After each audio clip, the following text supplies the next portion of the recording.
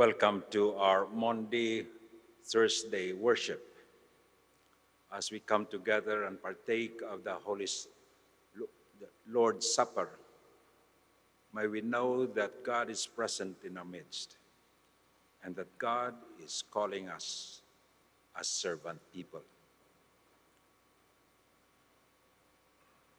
Please check the dates for and time of our worship services.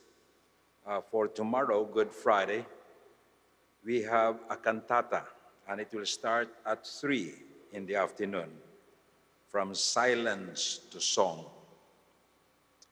And on Easter Sunday, sunrise service will be at 5 in the morning, and we have the regular service at 9:30, where we would receive into our fold the confirmation class as well as new members.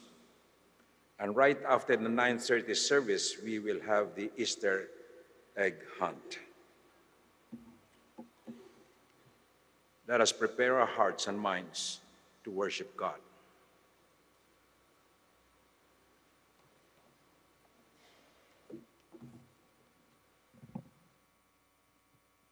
The hour has come for the Son of Man to be glorified. The hour has come, we gather to recall the story of the night Jesus was betrayed. The hour has come, are you prepared? We are ready to journey with Christ. We are here to receive the life and light of Christ. Darkness once hovered the earth. Darkness was with God's people caused by temptation and sin. Come, honor the one who comes in the name of the Lord to redeem and cleanse us from all sin. God of all grace and steadfast love, greatly is your name to be praised in all the earth. Bring us to this feast of remembrance with open hearts.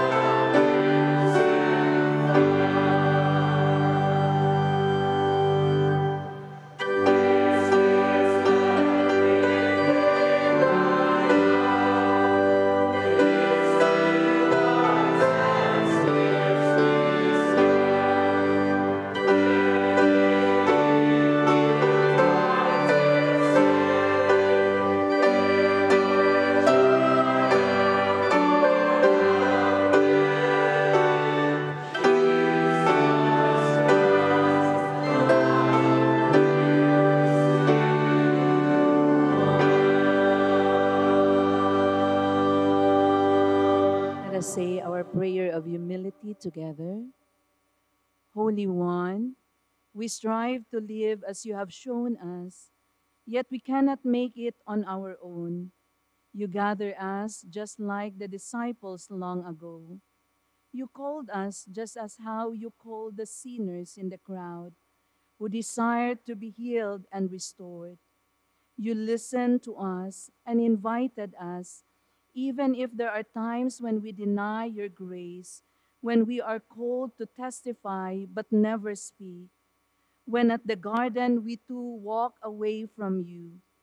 We recognize that we have sinned, yet you call us friends.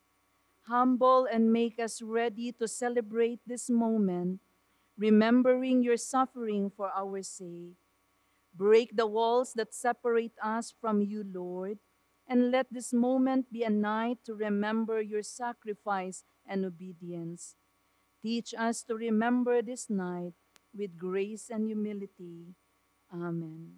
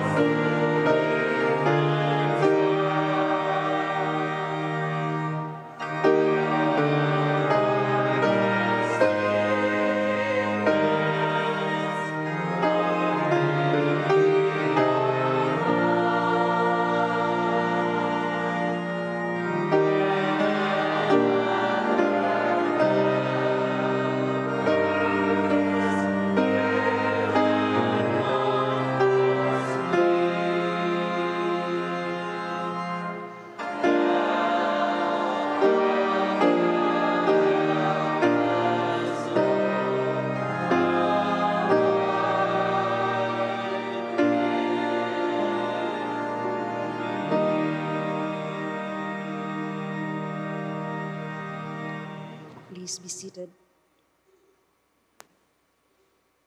Now the hour has come, as written in the Gospel of Matthew, chapter 26, verses 22 to 25, that it says, "And while they were eating, he said, 'Truly, I tell you, one of you will betray me.'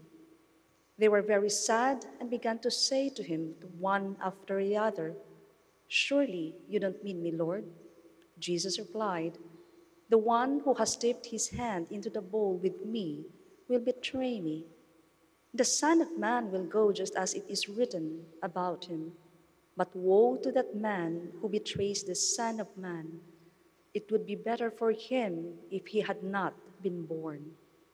Then Judas, the one who would betray him, said, 'Surely you don't mean me, Rabbi?' Jesus answered, 'You have said so.'" As Jesus prepares his body to be broken on our behalf, let us confess to the ways that we have betrayed him in word and in deed. Let us together say our prayer of confession. Surely not I, Lord, yet we know in many ways we betray and deny you. We ask for guidance but never obey. Surely not I, Lord, a perfect follower of Jesus. Cleanse me, O God, from wickedness. Convict my heart and guide me to confess my unrighteousness, for I am broken. Grant us peace from the troubles we face. Give us confidence, Lord, as we come to you this hour. You remain the God who is good. Renew us, cleanse us, and restore us.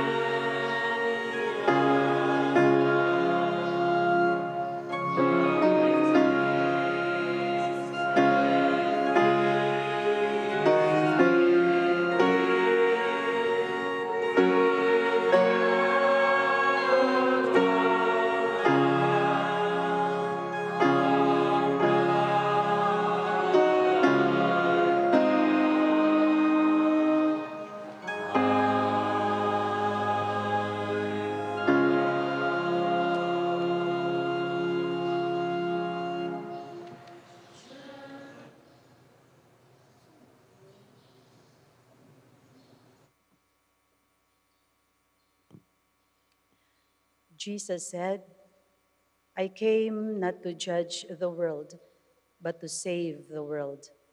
And having loved his own who were in the world, he loved them to the end.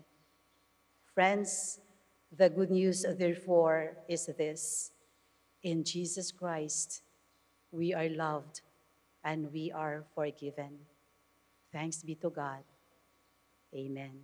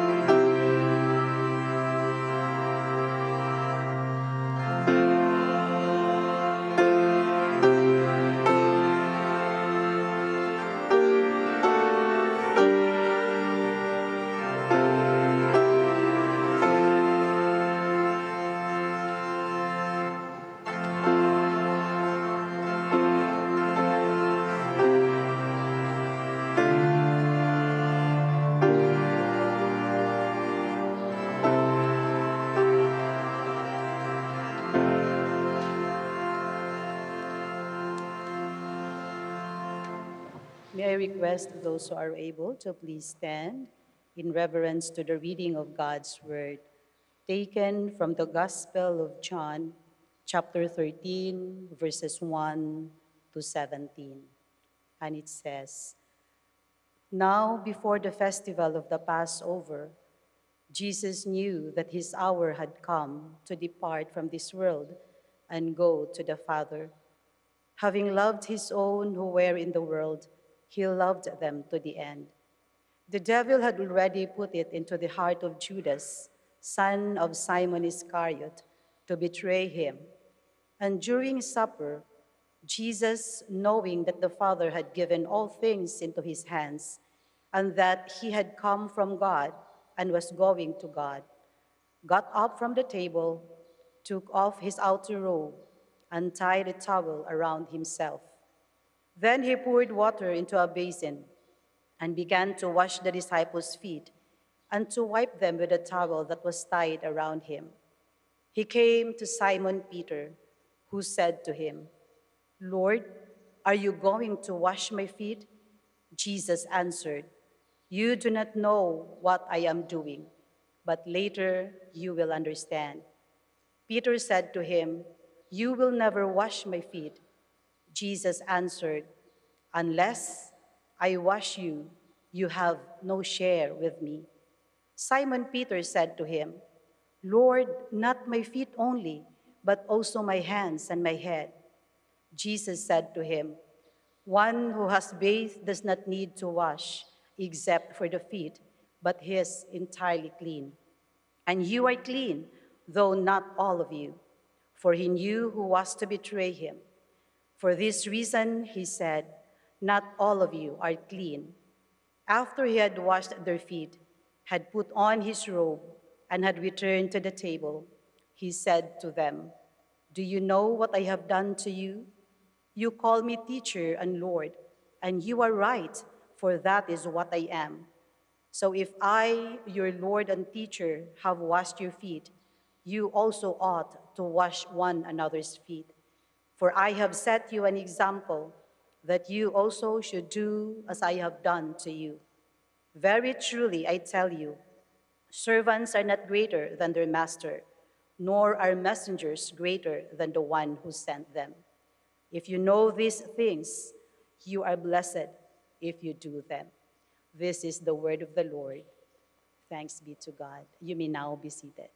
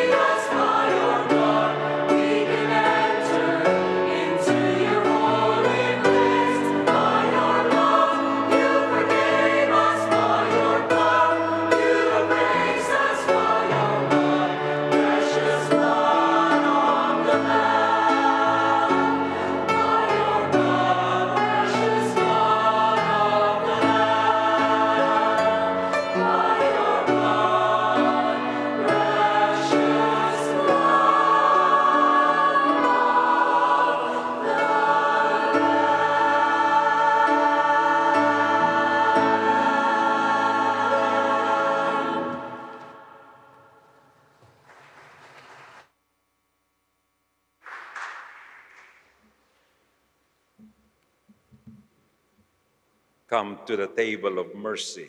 Thank you, Pilgrim Choir, Lexi and Langlang, for the anthem. Let us pray. Come to us, O God. Speak to us.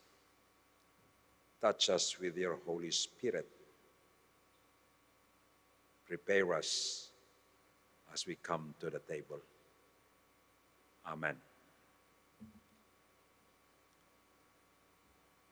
Looking at the life of Jesus and his ministry through the gospel stories, we can see Jesus loving to paint portraits for the soul through his actions as well as his words. In fact, his whole life is a powerful illustration. In the passage that we just read, the image that Jesus portrayed will always be remembered by the disciples and us today. It is so powerful that we will never again be able to think of him without referring to this event. The atmosphere of that evening was shrouded in mystery and filled with intrigue. There was the meal held in secret, a carefully plotted plan. Listen, the householder said, let us use a signal.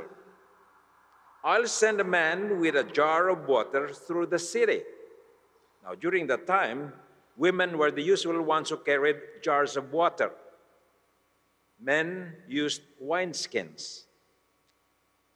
And he said, have your disciples follow him. No words, no talk.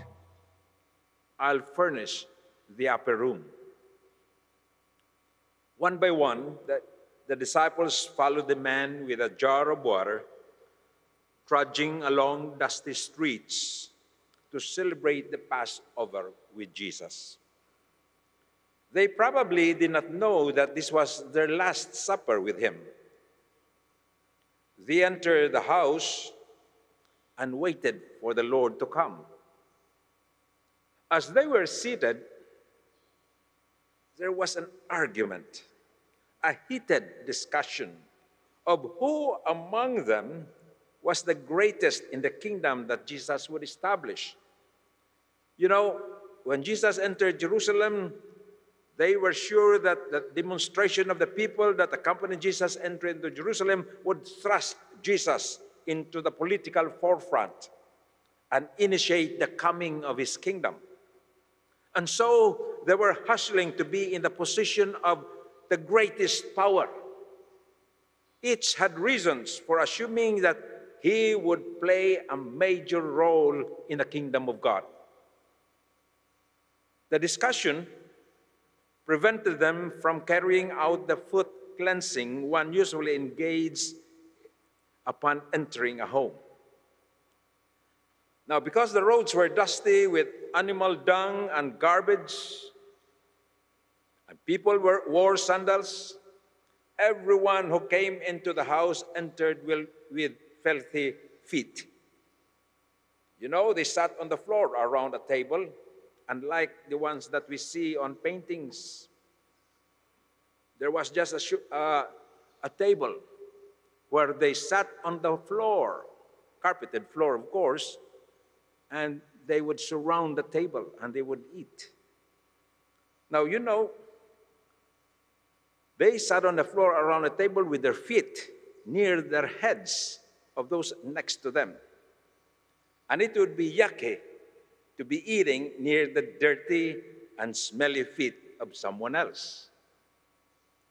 Normally, a servant, the lowest person in the staff, was assigned the dismal duty of removing the sandals and washing the feet of each one who arrives.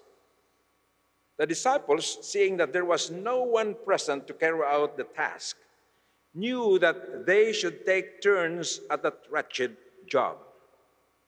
But nobody moved. They all sat there with dirty feet, discussing about who was the most important in the kingdom of Jesus. Nobody took the basin, and no one reached for a towel. Each one, waiting to be served, refused to stoop and wash the other's feet.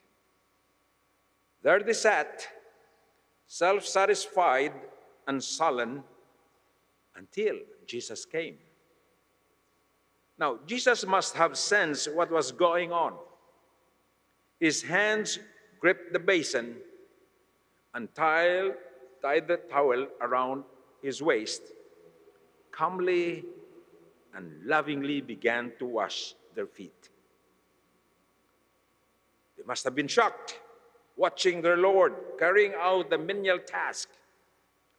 In this act, Christ became the servant. Imagine, just imagine, God's Son on his knees because of the arrogance of the disciples.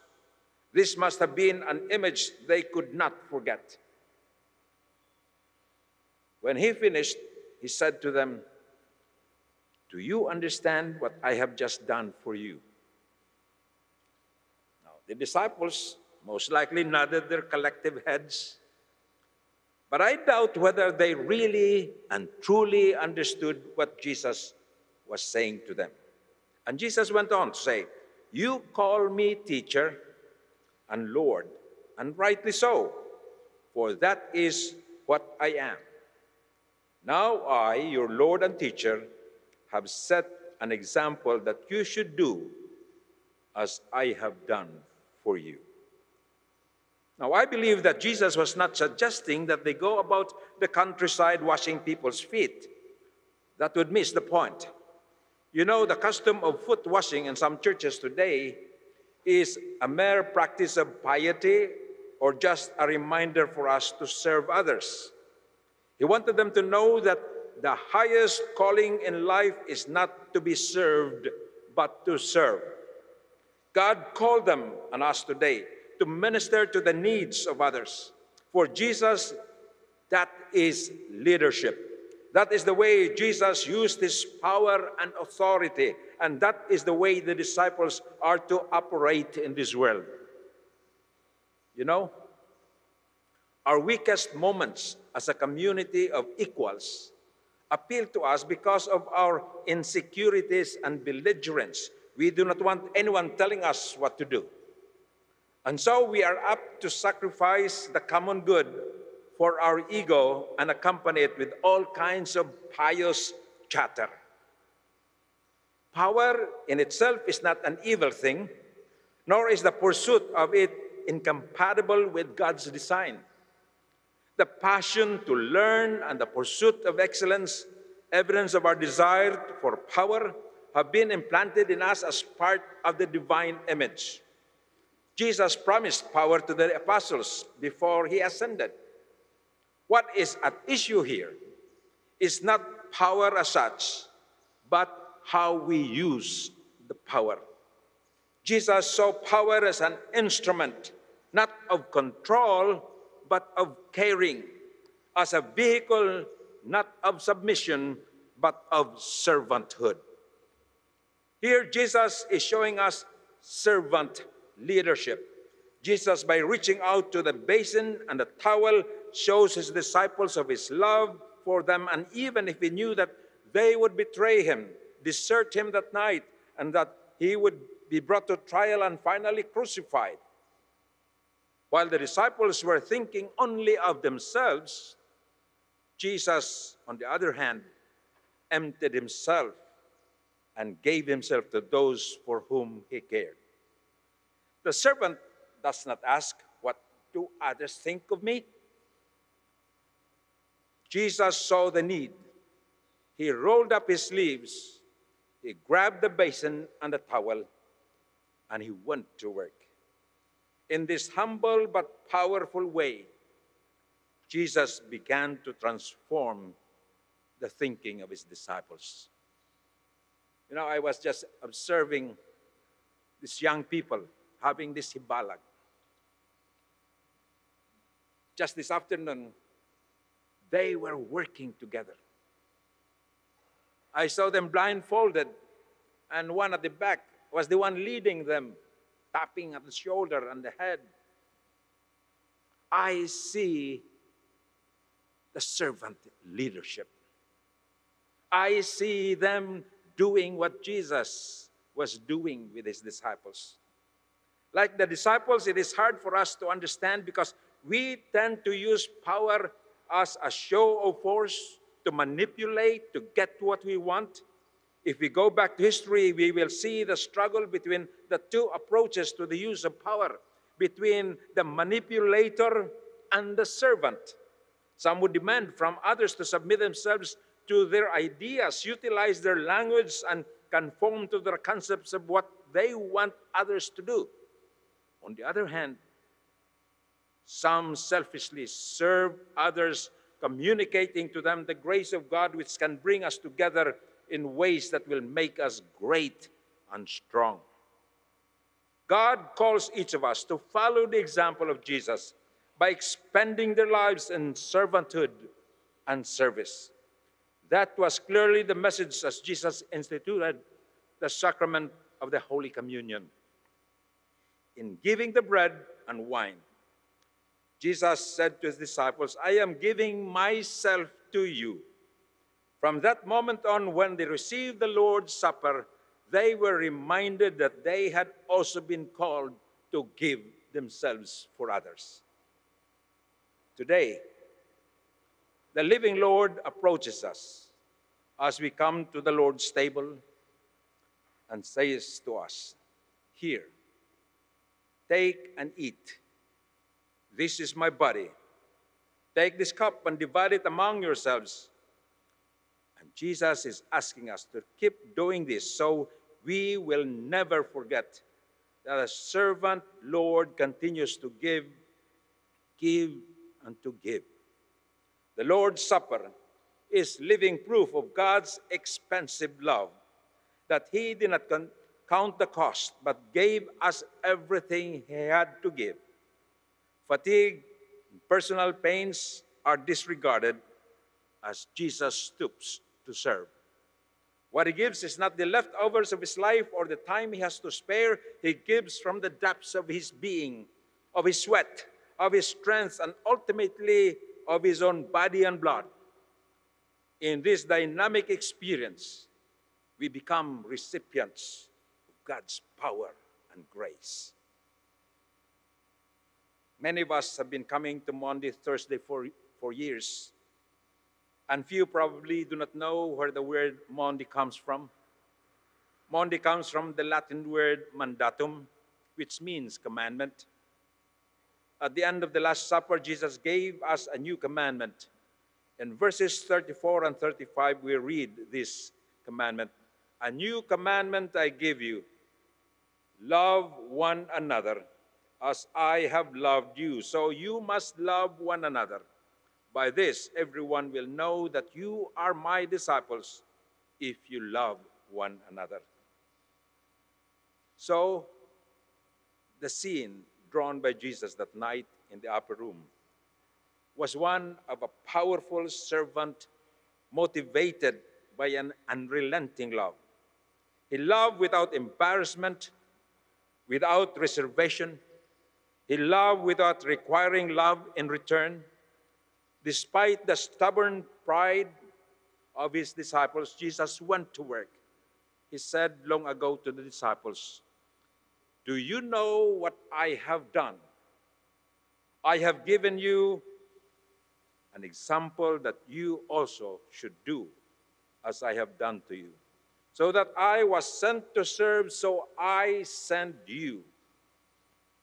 Thus tonight, a little piece of bread, a sip of wine or juice, when blessed by the Spirit, is enough to nourish us for the life of a servant leader.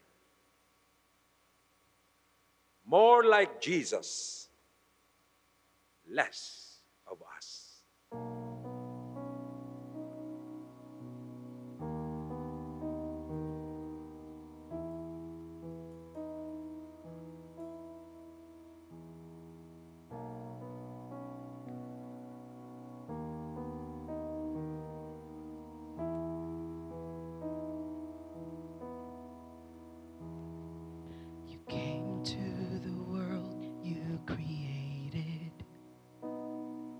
trading your crown for the cross. You willingly died, your innocent life paid the cost.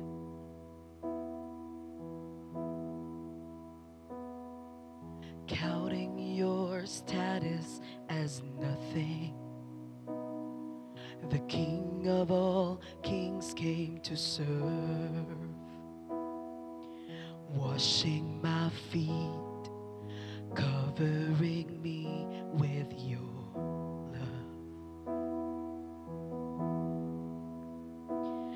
If more of you means less of me, take everything.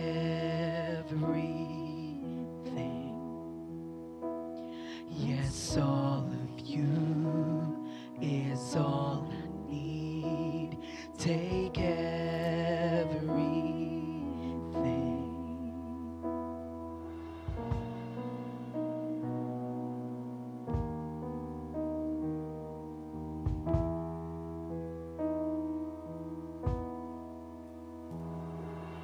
You are my life and my treasure, the one that I can't live without. Here at your feet, my desires and dreams I lay down.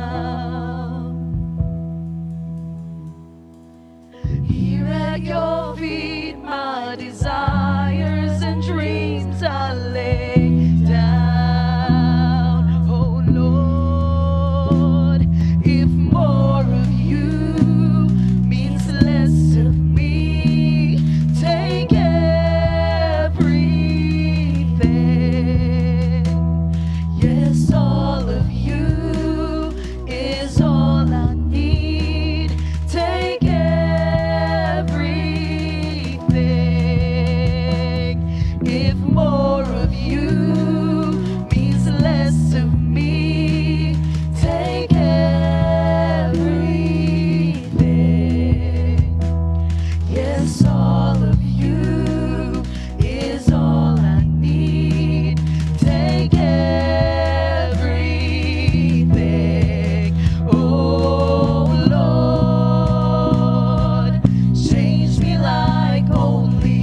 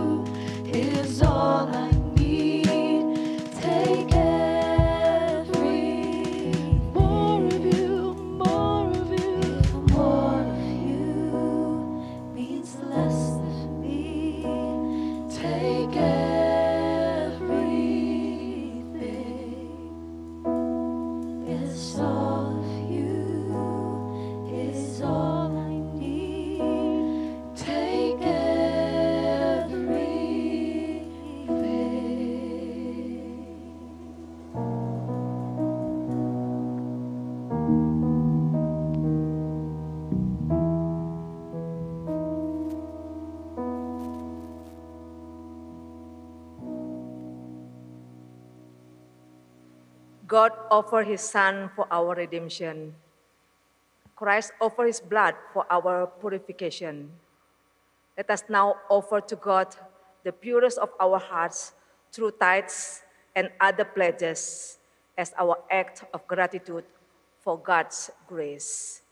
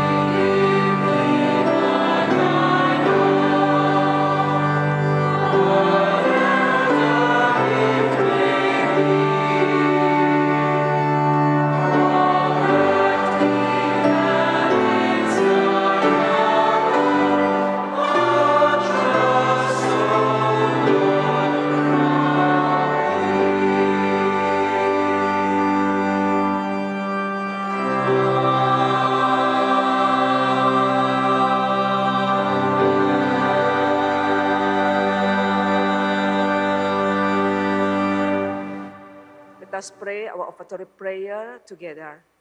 Receive our offering of thanksgiving, loving God. Bless this gift to be used for the ministry you wanted us to do. We commit our trust and faith in Jesus Christ, just as you have revealed your Son to us. Amen. May you be seated.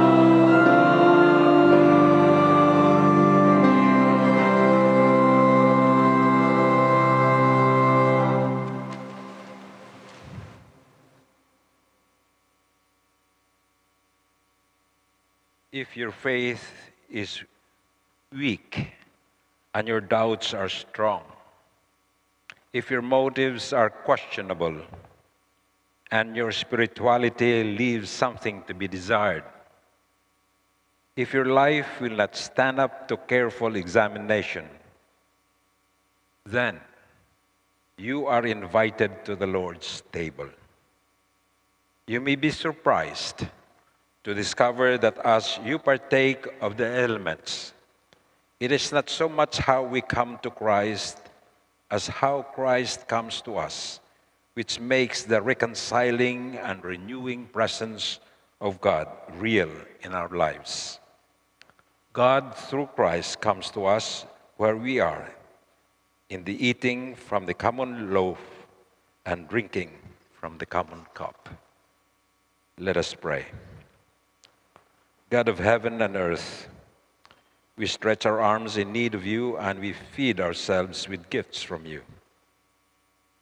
As we partake of these sacred elements, recreate us in your image so that our lives might ignite a love to light the world, where despair drips with dreary or drowning dreams, and where heavy hearts shiver in lonely cold.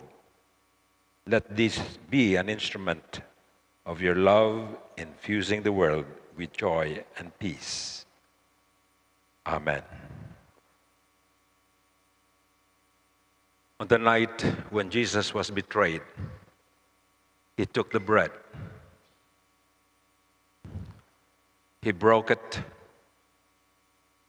and after giving thanks, he gave it to his disciples, saying, "This is my body, which is broken for you."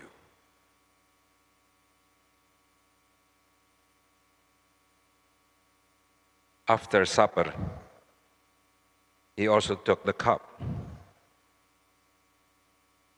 poured wine in the cup, and he gave it to his disciples, saying, "Drink all of it.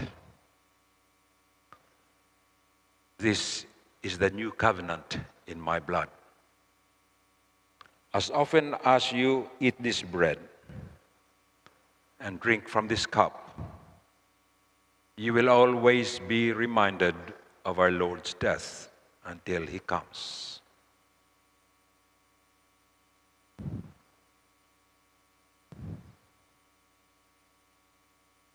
Christ invites us all to the table of grace, to the table of mercy. You are loved by God.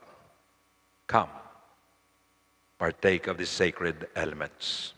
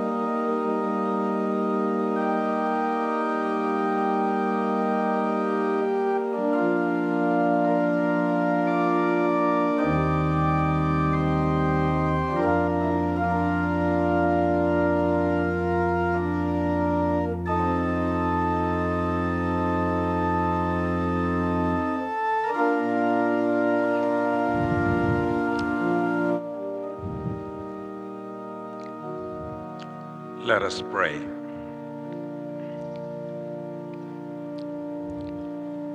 We thank you, God, that you have provided for all of us by giving yourself in love. If we go to the heights of the mountains or if we make the grave our bed, you are with us. If we go to the depths of the sea, your right hand holds us fast. We thank you for Jesus, your word, who lived among us, uncovering your presence. Through him, you stamp his death with victory, and that life, that death was the final word. It is through Jesus whom you call us to be servant people. And now bless us with some unbounded love, and so be encouraged to be your servants to the world. Amen.